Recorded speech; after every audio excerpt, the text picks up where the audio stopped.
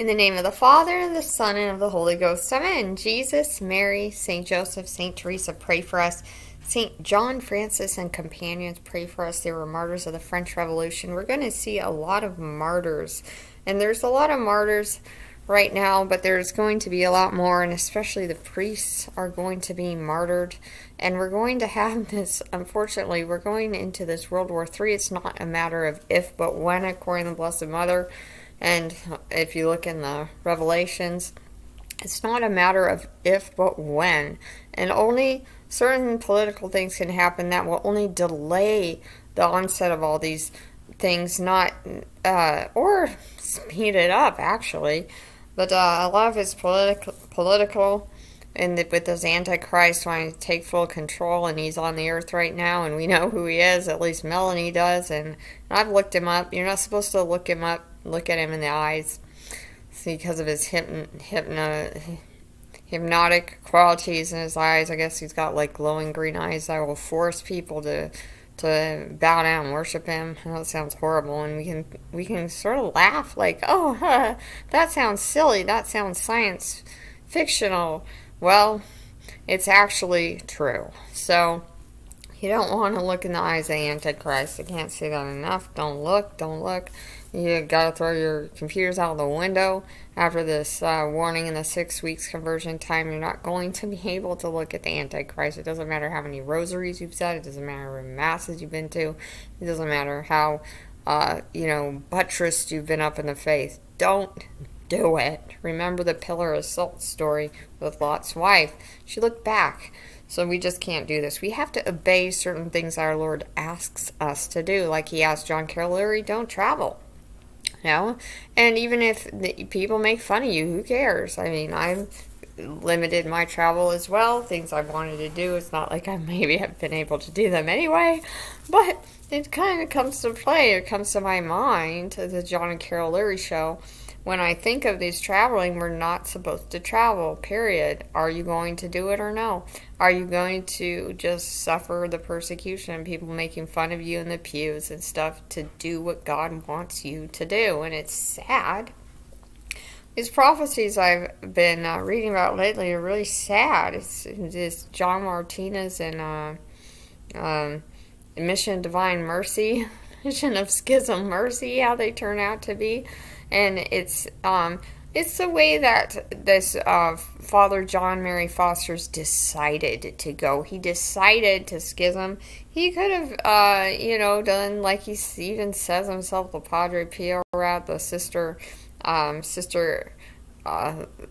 Faustina route, where you just kind of patiently wait underneath your abusive superior for them to change, and then wonderful things happen decades later and everything turns out okay.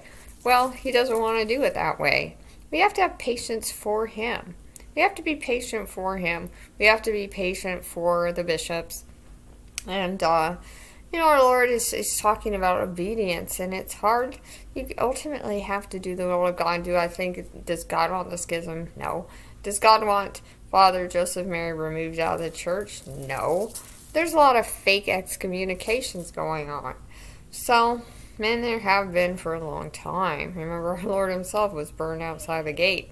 So, we have to keep in mind that if just people should get kicked out of the church against their own will or even excommunicated, we have to see that these things are wrong. And it's like our Lord says in the prophecies, it's part of the schism, deep church is what Archbishop Vigano calls it, and he schismed too. You see a lot of people schisming or just hanging on by a thread now in the church. And it's kind of one way or the other, unless you're basically a complete communist and want communion in the hand and stuff, and you want these tight pants on the altar and all this nonsense, or even, I don't even want to go into details, but these girls are wearing these short, I don't even want to talk about it. You got the deacon smiling on the altar. It's like, what are you doing? Are you seriously going to smile at this? Apostasy on the altar of God? And, I'll probably just get kicked out of another church by saying it. And what can I do? What am I supposed to do? Where am I supposed to go after that? Well, who knows? But God does take care of people who stand up for the truth. He doesn't necessarily give them wealth and riches on earth or even a long life. Look at John the Baptist. He was just beheaded. That was his reward for standing up for the truth. But he got to go straight to heaven. Now, St. Vladimir from Russia, his pagan sons got all the land and the wealth and the long life, and his Christian sons from his Christian marriage ended up dying young and getting martyred. And from a worldly perspective, we can say, well, what as good as that? And but God's truth is not our ways. Our ways are always, we want a lot of rationality, and we want a lot of straight lines and stuff. We want a show, a production, okay? We want a Judge Judy type situation where 5 minutes, everything's done and justice has been served, and great.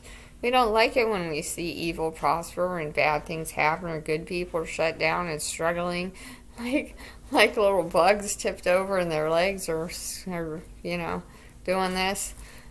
We see that and we don't want to look, and it offends us, and so we just walk away. And that happens with me. That happens with a lot of people. If you walk, you basically have to be doing this day and night, 24 hours a day, 7 days a week, doing the gospel and the teaching, because everything's so schismatic and messed up in the church.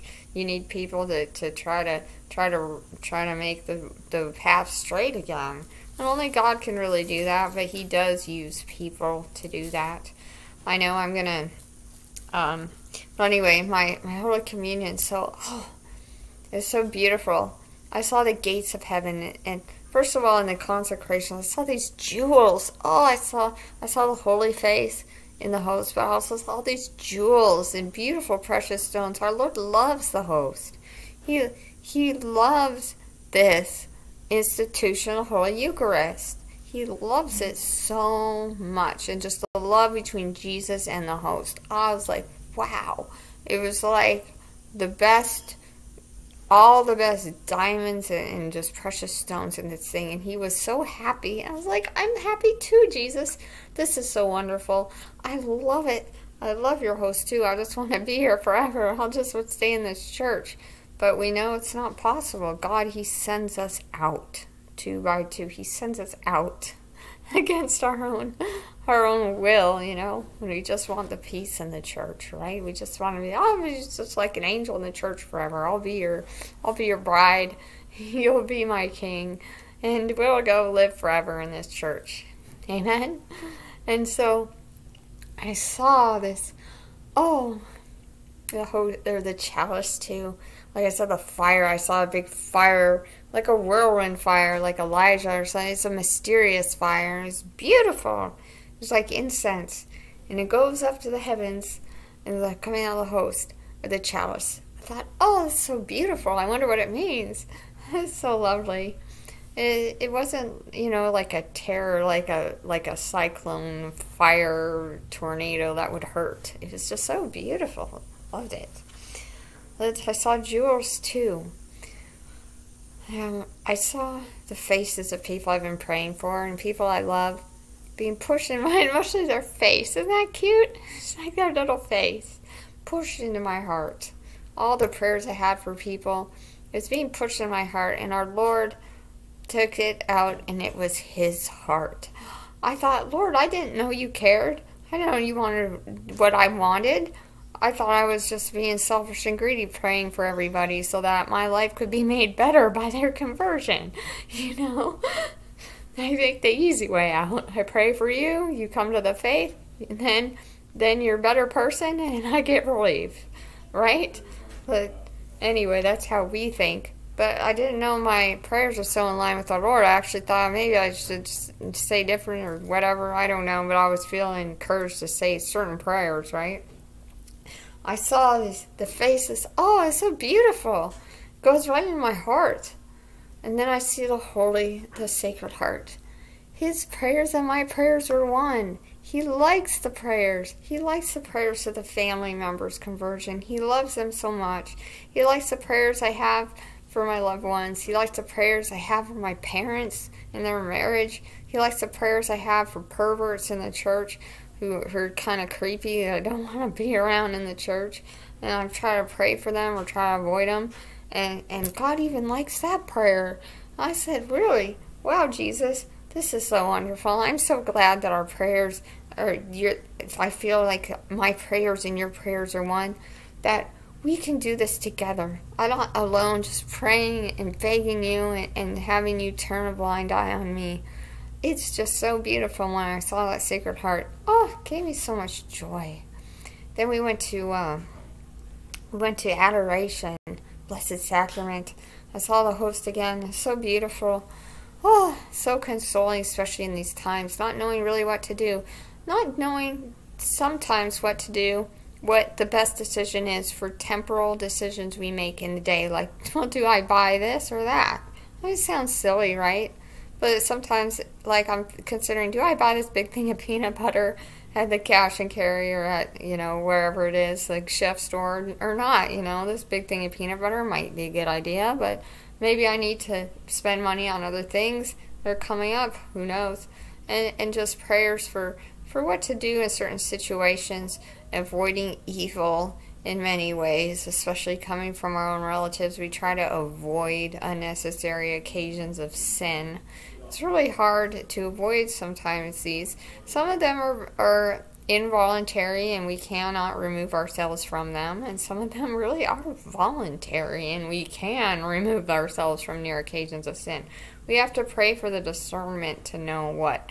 I can't always remove myself from a lot of the evils going on in the church when I need to go to Mass and things. That's an involuntary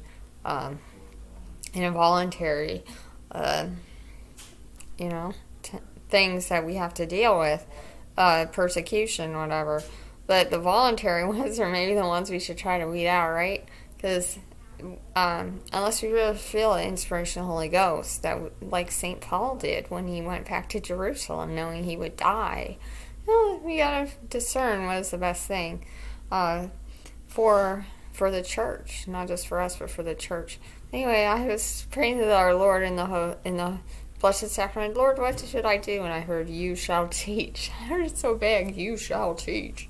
I'm thinking, okay, I'll teach at home, but he said, you shall teach to all people and all nations. So I'm like, wow, that kind of makes me want to drop over and get kind of overwhelmed a little bit with that. But if you want me to, Lord, then yes, I will, and I'll do it with joy and love, because that's what Pope John Paul II did, that's what Pope Benedict did, and they were able to do it, and I'm a woman, but ultimately women do teach too. Look at all the women teachers who became saints, and it's easy to see that teaching and sainthood do go together. So if you're called to teach, it's a huge responsibility, but one really, really worth doing with your whole heart, mind, body, and soul. May God truly bless you in the name of the Father, the Son, and the Holy Ghost. Amen. I just wanted to say one more thing and remind it. This Third World War, we have to protect the Jews. They are going to be persecuted again, and it's probably going to be worse than, unfortunately, this Holocaust we went through in the 1940s. And I don't want to scare people, but I want to alert people. And the Catholics have a responsibility to protect these race of people, and we all have a responsibility to protect them from this genocide that's been on them for centuries, the Old and New Testament, trying to wipe out this race because they're the chosen race, right? Our Lord himself is Jewish, so is Blessed Mother. So, of course, the devil does not want them around and is going to do everything he can to annihilate that race. So we have to pray, we have to be alert, and by all means, study the Holocaust. I know people don't want to. You have to study it and learn. I myself went to a Dachau concentration camp when I was about 19 or 20. And this stuff is very sobering, and no one wants to study it. But you need to remember what happened, because it's coming, people, and it's coming again. And it's going to be brutal, and it's probably going to be worse. Just like the Third World War, we can only think it's going to be worse and not better. I don't mean to be a doomsday prophet, but I'm saying be ready to protect people, and be ready to share the love of Jesus with them. In the name of the Father, the Son, and the Holy Ghost. Amen.